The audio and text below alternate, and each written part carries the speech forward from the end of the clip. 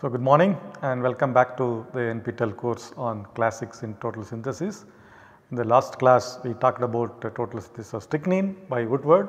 So, we will continue our discussion on total synthesis of strychnine by two more groups.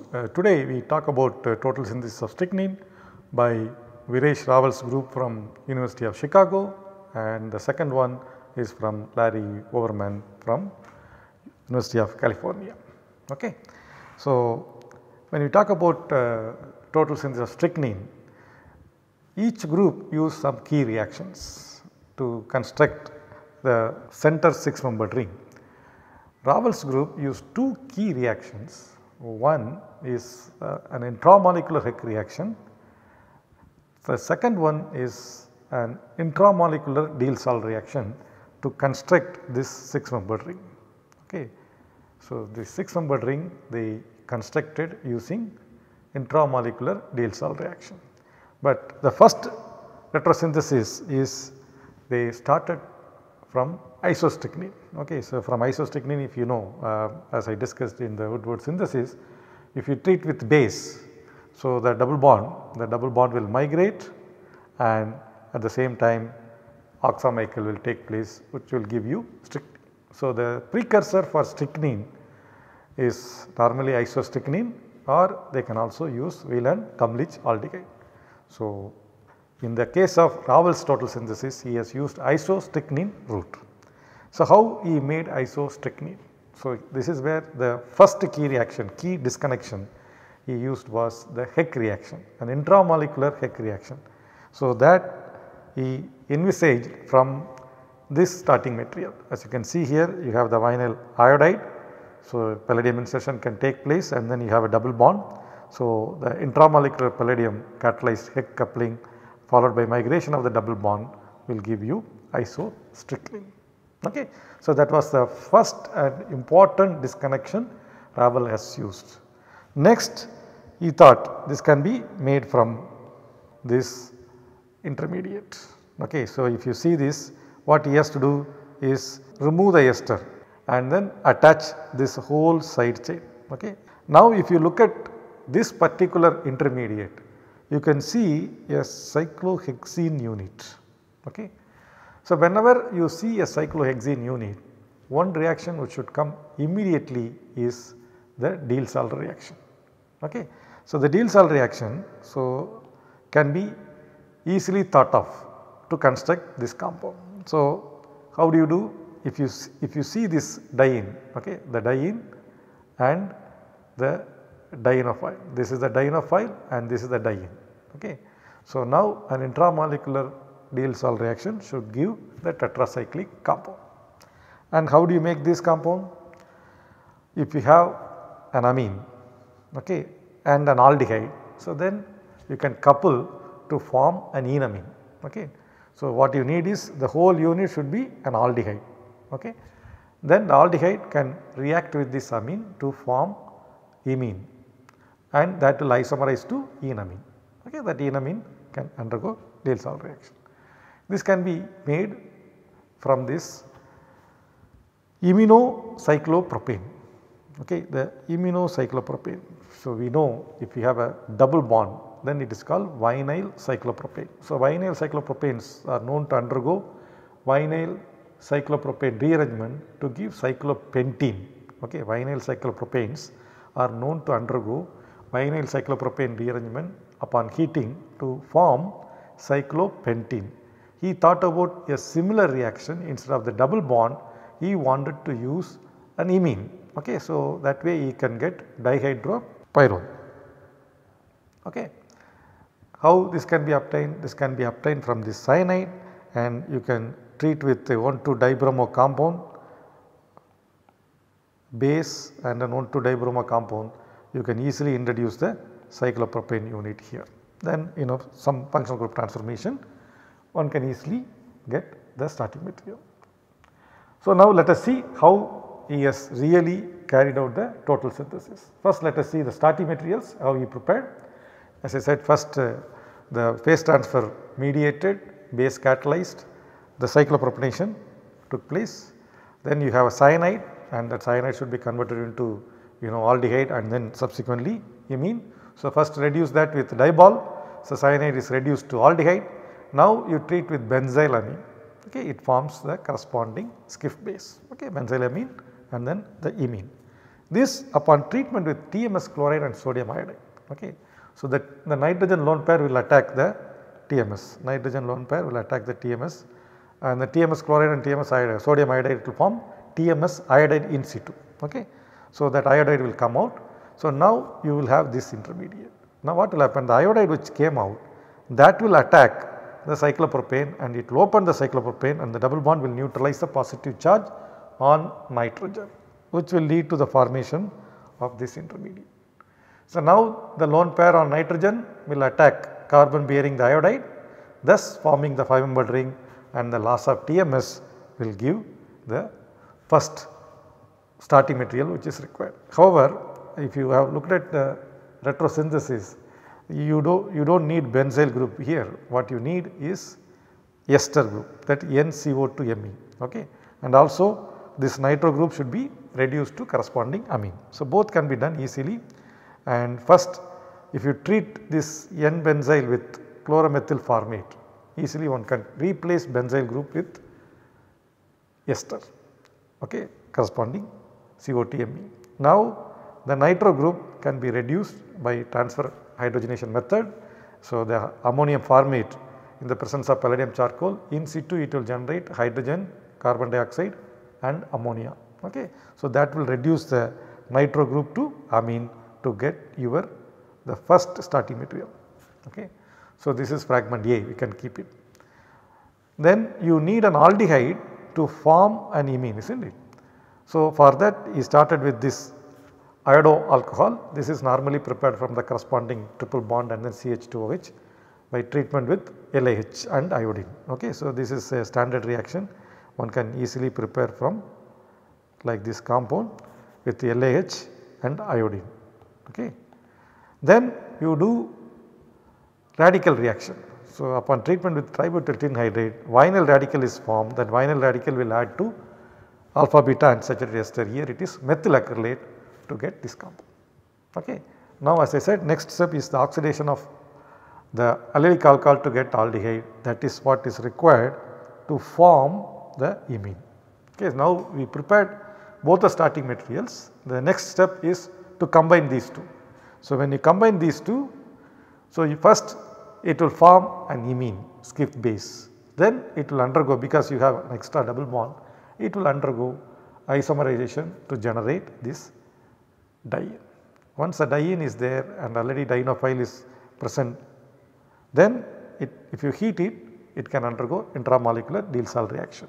Before that, this amino group is protected by treating with chloromethyl formate, then you heat it, you get the cyclohexene ring. So, if you look at carefully, not only you get cyclohexene ring, but there are 2 rings, okay, 1, 2. There are 2 rings which are formed using the Diels-Hall reaction, okay. So, now you see from 7-membered ring, because strychnine has 7-membered ring. Now, how many rings are formed? 4 rings. So, you need 3 more rings. So, how 3 more rings are constructed? You can see one can easily connect these 2, okay. If you easily connect these 2, that will form 1 more ring, that is a 5th ring. So, for that you treat with base and heat it. First, when you treat with base and heat it, this protecting group will go, okay. Now, the N minus which is formed intramolecularly will attack the ester and form the corresponding lactam, okay. So, now the 4th ring also is formed, okay. At the same time, that NCO2Me also here, NCO2Me also is removed. Now, for the Heck reaction, you have to attach the side chain at NH, okay. So, this is also very easy to make, okay. So, treat with sodium hydride, you pick up this proton, then quench with this bromide. You can see the Heck precursor is ready now. Once you have this, then treat with palladium acetate and tetrabutyl ammonium chloride in the presence of inorganic bases like potassium carbonate. It undergoes intramolecular Heck reaction to give this compound. So, 1, 2, 3, 4, 5, 6, 6 rings are already formed. Okay. So, now only the 7th ring, that is a 7-membered ring should to be formed. So, that is very easy. So, remove the protecting group. Remove the protecting group. So, any fluoride source, for example, if you use tetrabutyl ammonium fluoride, so TBS group can be removed. Once you remove that, that is isostrychnine, and we all know that if you have isostrychnine, if you treat with base, so the double bond will migrate and oxamical will take place to give strychnine. So, this is one of the shortest and clever synthesis of strychnine reported by Viresh Rawal in 1994. So, now we will move to the third total synthesis. First was Woodward, which we discussed. The second one which we discussed was Viresh Rawal. It is not in the chronological order, but whatever we discussed, there are two, one by Woodward, second one by Viresh Rawal, and third one is by Overman. Why Overman synthesis is important? Because this is the first asymmetric total synthesis of strychnine reported in the literature. Okay. And what are the key reactions he used? One key reaction which he has used was Asa-Cope-Manich reaction. I will come to that, what is the Asa-Cope-Manich reaction later. Okay. And overall he took about 20 steps, 20 steps to complete the total synthesis, and with an impressive 3% overall yield. Considering the complexity of this molecule, 3% overall yield is a very good yielding total synthesis. Let us see how he has done the retrosynthesis. The earlier two retrosynthesis we saw went through isostrychnine, Woodward's as well as Viresh Rawal, whereas Larry Overman's retrosynthesis went through Wheel and Gumlich aldehyde. So, now if you have Wheel and Gumlich aldehyde, if you treat with malonic acid, and heat it, this aldehyde is converted into strychnine. In one step you can do that. So, either you have to go synthesize isostrychnine or Wheel and Gumlich aldehyde to synthesize strychnine in one step. So, how this Wheel and Gumlich aldehyde is made or thought to be made by Larry Overman. So, he thought, if you look at this, this is nothing but an aldehyde, is not it?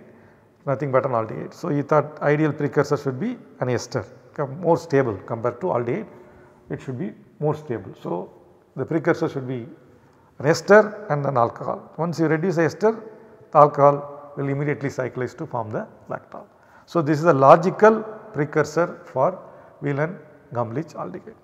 So, the next step, if you see this, so if you have a ketone, when you have a ketone, one can easily introduce the ester next to that, one can easily introduce the ester next to that. Now, this NH2 here, the protected one, upon removing the protecting group you will have NH2, that can form imine with the ketone. Then it can undergo isomerization to form enamine. So, basically in 2 steps one can make this compound from here.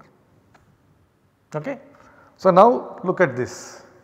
So, this compound can be redrawn like this. This compound can be redrawn like this. I just leave it for 30 seconds for you to visualize. So, if you see this 5-membered ring, so that 5-membered ring is here, and then you have the aromatic unit, and then you have the 6-membered and then 6-membered, both are behind. Just try to understand. This is very important when you go from here to further retrosynthesis.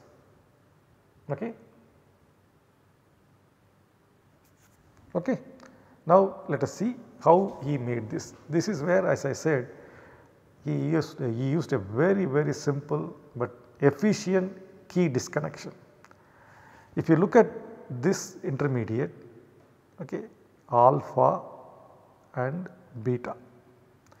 At the beta position with respect to ketone, you have a nitrogen. So, you can call it as beta amino ketones.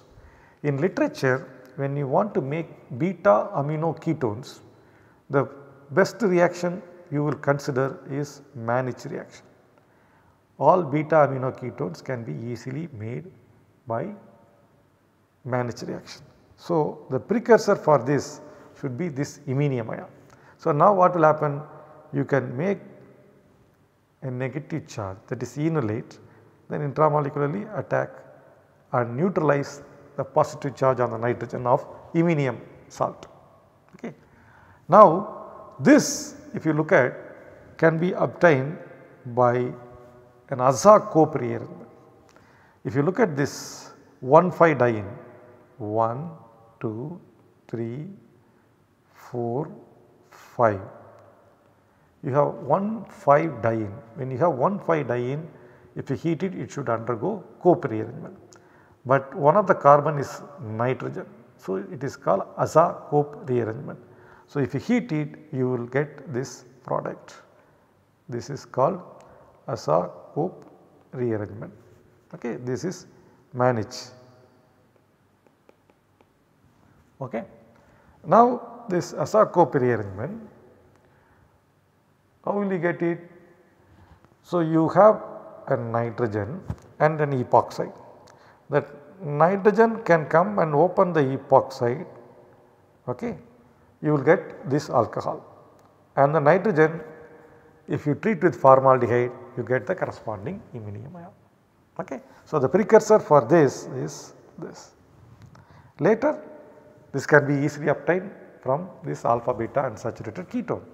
So, once you have alpha beta unsaturated ketone, there are two double bonds, one is electron deficient, other one is electron rich. The electron deficient double bond can be easily epoxidized by alkaline peroxide, and afterwards you can convert the ketone into double bond. Okay. So, in 2 steps you can get this intermediate. Now, this can be obtained from a carbonyl still lake coupling reaction. You have a vinyl stannine and then iodoaniline. Now, if you do a still lake coupling in the presence of carbon monoxide, then you can get the insertion of carbon monoxide here to get corresponding alpha beta unsaturated ketone. Okay. So, this is commercially available, this is available in cylinder. Now, next we have to see how this can be made. Okay. So, take this compound, and obviously whenever you have vinyl stannine, okay, whenever you have vinyl stannine, it is easy to make from corresponding alpha beta unsaturated ketone. So, you reduce the double bond and then generate the enolate. Okay, reduce the double bond, you alpha beta unsaturated ketone, reduce the double bond and generate the enolate, and that can be converted into tributyl tin derivative. And this alpha beta unsaturated ketone can be obtained from this cyclopentene derivatives. Okay. So, this is normally done using a palladium catalyzed reaction, and this can be obtained from this mono protected alcohol, and that is normally obtained from cyclopentadiene. Okay. These are all well known reaction. Okay. Now, let us see how the synthesis of this compound natural product worked. Okay. And before that I should explain slightly about aza-cope manage reaction. Okay. So, this is 1,5-diene, okay, and you have a nitrogen. So, you can call it as aza-cope, okay. Then that should give you this compound. Okay. Now, the iminium ion, if this is oxygen, okay, then this can come and neutralize the positive charge. So, this is managed reaction. So, a combination of cope rearrangement, that is aza-cope rearrangement followed by managed reaction, can give a 5-membered compound. Okay. This is what exactly he has cleverly used in the total synthesis of strychnine. Now, let us see first how he made a starting material. So, cyclopentadiene monoepoxides are well known, one can easily prepare using peracetic acid, and you treat with palladium tetracis compound and acetic acid as the nucleophile. So, one can easily open this the epoxide, okay, to get the racemic compound.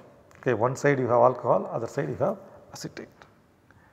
Now, make the second alcohol also acetate, and this can be easily resolved using an enzyme, and that will give you, so only one isomer you can isolate. So, this is optically active and you get it 99% E.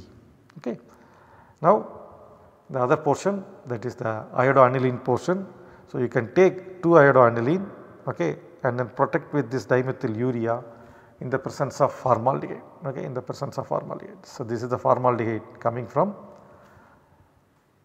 it forms basically it forms iminium ion and then nitrogen attacks and it undergo 1,4 addition. Okay. So, this starting material is prepared, the other starting material is prepared. So, then what you do, first you protect this alcohol as carbamate, because allylic carbamate is required for palladium catalyzed alkylation. So, once you have this, then treat with this beta keto ester, okay, this beta keto ester. So, what will happen? Your pi allyl complex will form and the nucleophile will attack here. So, that will give you this compound. Okay. This chiral center is not fixed, no problem, one can reduce the ketone to get corresponding alcohol, and at this point the ratio was 20:1, and next is you have to introduce a double bond here. That means you should make this hydroxyl as a good leaving group. Simple treatment with DCC, gives the corresponding alpha beta unsaturated ester. Okay. This alpha beta unsaturated ester, when you reduce with diol, it will do two things. One, the acetate also will be reductively cleaved, and then ester will be reduced to get the primary alcohol. Now, the primary alcohol you protect it as TIPS ether, okay, primary alcohol is protected as TIPS ether, and this allylic alcohol can be oxidized to get the corresponding enone. Okay. Any oxidation can do, but they have done Jones oxidation. So, once you have this alpha beta unsaturated ketone, then you do treat with L-selectride. So, L-selectride adds hydride in a 1,4 fashion in this. Then that enolate is quenched with phenyl N-triplet. Okay. So, this will give you corresponding enol triplet. Okay. This enol triplet can be exchanged with hexamethyl ditin. Okay. So, if you couple with palladium, and then O triplet will be replaced with corresponding trimethyl tin compound. Okay. So, this is fragment A. So, now you have fragment A and already we made fragment B. So, combine these two using Stille coupling in the presence of carbon monoxide. Okay. So, what it give is the expected alpha beta unsaturated ketone. Once you have this alpha beta unsaturated ketone, the next step is to introduce the epoxide. Of course, alpha beta unsaturated ketone, if you want to epoxidize in the presence of other double bond, then you have to treat with alkaline hydrogen peroxide. So, you can use Triton B and then tertiary butyl hydroperoxide, that gives the alpha epoxide predominantly. Okay. So, once you have this alpha epoxide, now the next step is to remove the TIPS group. Okay. You have to remove the TIPS group, convert that into amine. Okay. So, the TIPS is removed. Before removing TIPS, you have to convert the carbonyl into double bond. Yes, that is normally one can do in one step with Wittig reagent, then followed by removal of the TIPS. Give this should be OH. Okay. First step Wittig gives the double bond, and then second step TBOF will remove the TIPS and you will get alcohol. Now, the alcohol is methylated and OH is converted into O mesylate, making it as a good leaving group. Then this amide attacks the mesylate and you introduce the NHCOCF3. Okay. The next step is this NH, the lone pair should attack the epoxide and open the epoxide to get the corresponding alcohol. So, that is done using simple base. This is done with sodium hydride, and intramolecularly we can also draw this compound in a different way for better understanding. So, now the N minus will attack here and open the epoxide and you get the corresponding alcohol. Okay. Now, it is all set for the Assac Cope rearrangement. Okay. What you should do, only thing is this NH should be converted to N double bond. Okay. So, that is very easy if you treat with formaldehyde. So, then you get the corresponding iminium and it does not stop there. So, it undergoes the Asacope rearrangement and followed by managed reaction to give this. Okay. So, this is as planned, you could successfully use the Asacope and then the managed reaction. Okay. Now, we will redraw this. So, once you redraw this, this is what you got. Okay. So, what is left is now you have to introduce the ester here and remove this and then form the enamine. Okay. That is the next step. So, you can treat this ketone with the LDA and then Mander's reagent cyanomethyl formate, you get the corresponding ester, and the same time after you work up with 5% HCl methanol, then you can remove this and it forms NH2. The NH2 attacks the carbonyl and it forms the enamine. Okay. So, now from this particular route already you can see 5 rings are formed. 5 rings are formed. So, only one more ring to form to get the Whelan Kumlich aldehyde, one more ring. Okay. So, what you should do, you should reduce this double bond. Okay. So, that is straightforward. You treat with zinc dust in methanol, you reduce the double bond, but however the chiral center here is a mixture. Okay. So, that if you treat with sodium ethoxide and methanol, then that alpha ester gets epimerized to get the required beta. Okay. Now, once you have the beta 1, next is to reduce that with dibol. So, dibol ester is reduced to aldehyde. As soon as the aldehyde is formed, alcohol attacks, that gives you the corresponding lactol, is not it? That gives you corresponding lactol. Then you treat with malonic acid and acetic anhydride, reflux it, it will directly give strychnine. Okay. In one part you can take Whelan Kumlich aldehyde and that will be converted into strychnine in one step. Okay. So, if you look at the synthesis of strychnine by Overman, it involved a very simple and important key reaction, that is Asacope and manage in one part. The Asacope reaction followed by managed reaction to get the 5-membered ring with all the stereo centers in place. Okay. That is the beauty of this particular synthesis. And second important thing is, this is the first asymmetric synthesis of strychnine reported in the literature. Okay. So, thank you. With this I will stop here and then we will discuss a couple of more total synthesis of strychnine in the next lecture. Thank you.